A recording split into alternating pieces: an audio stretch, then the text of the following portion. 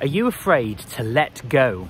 I've brought myself out today because one of the things with being an entrepreneur and working from home especially is it can become quite isolating. And in order for your content to have a real punch, you know, and to be real, then you need to be out in the real world. So I've brought myself over to my beloved Chatsworth here, and I've found a nice little quietish corner to actually record this video today. Many people believe that letting go is the same as endorsing something, you know, because people think, oh, you're just ignoring the problem. Oh, you know, you don't care. You're really heartless, and you should care about the thing that I care about, you know. And it's like, okay, I can sort of see your point and I can understand, but but there's not very much empathy there, is there? And I'm hearing a lot of orders and a lot of demands. And funnily enough, I put my short on YouTube yesterday was actually about what you can learn from your relationships that can really help you in your life, you know. And it's stuff that sounds in itself kind of flowery, you know, the understanding and patience and empathy, these things. And somebody commented on the short saying, oh, you know, I bet this is one of those guys that's out at protests with a sign saying refugees welcome here. And I said, no, most definitely not.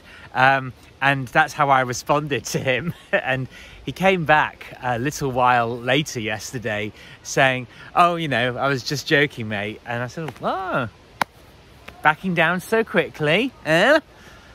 You know, withdrawing your opinion so soon, you know. And the thing is, you see that people want to rouse reactions in you. And this is where it's really important to stand strong.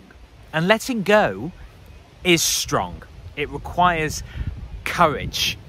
And you don't have to struggle, you know. You really don't have to struggle your way through life. You don't need to live your life in stress all the time. You really, really don't. But most people do actually choose to do that if you observe their behavior.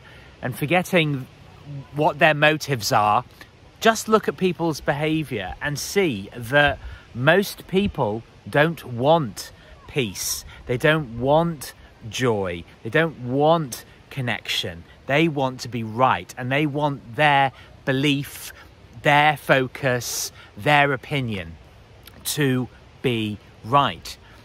And leave people to it. You know, don't get embroiled in arguments with people about trying to change their mind and trying to make them see your point of view.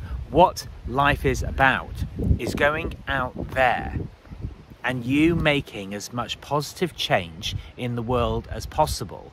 And there are people on Twitter who say that self-improvement is this big fat lie, and okay, fine, you know, whatever, but is not self-improvement learning how to live more peacefully, more purposefully, more productively? Is that not a kind of self-improvement? What people mean is the industry thereof. But learn to let go of what you believe are mistakes. Everything has happened. You know, what is done and cannot be undone. We learn from our impulsive decisions. We learn from our own intolerance of people close and dear to us. But here is the biggest fact of life that you need to know.